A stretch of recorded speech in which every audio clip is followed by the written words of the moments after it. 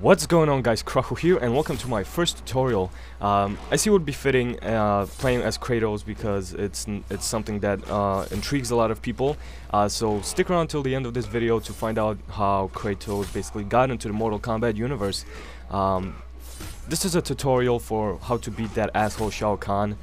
He's really annoying. He's kind of difficult to beat, especially on like hard difficulty or something like that. This is a medium. I was just trying to get the just to unlock the ending for him. I couldn't be bothered with Shao Kahn. Every other character is pretty simple to defeat, but Shao Kahn has just cheap ass moves like that hammer that just grabs you out of nowhere. But hopefully this video will answer some of you guys' question. After my first video, I got tons of messages asking me how to efficiently beat Shao Kahn in the least amount of time. So hopefully maybe this will help. So this works both on medium difficulty, low difficulty, hard difficulty, it's whatever. If you keep doing this, because I have tried it before, if you keep doing this, I think you have a good chance of beating him.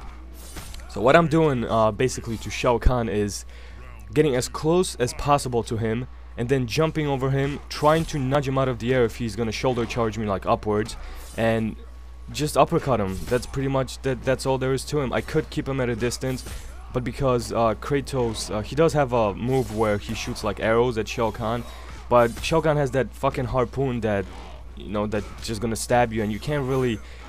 Kratos is not fast enough to dodge it, so I guess this is a much better strategy in my eyes. So just look what I'm doing here. Thumbs up on this video would be greatly appreciated, since my computer is really crap. I tried combining this with a tutorial to Kintaro, but my computer just can't handle it. So my next video I will do a tutorial on how to beat Goro and Kintaro in the least amount of time, I guess. Hope you guys enjoyed this tutorial. Just watch what I'm doing. I'm getting as close to Shao Kahn as possible, jumping over him and then doing the uppercut, which takes I would say like 5% of damage. So you're gonna have bad days, you're gonna have good days, but hopefully this tutorial helped you guys. Stick around for the ending, and this is Krahu, and I will see you guys next time.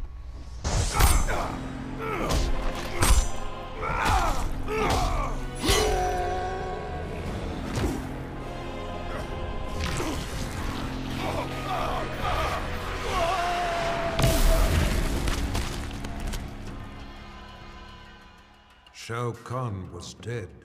The god of war had prevailed. The spell that had summoned him began to reverse itself. As he slowly faded from this place and time, Kratos was approached by Raiden and Fujin. Though he did not count them among his enemies, Kratos had never been beloved by these gods. He prepared for combat. To his surprise, they bowed to him, a show of respect he had not seen from an immortal in many an age. Raiden explained that though his motives were not pure, Kratos had saved Earthrealm.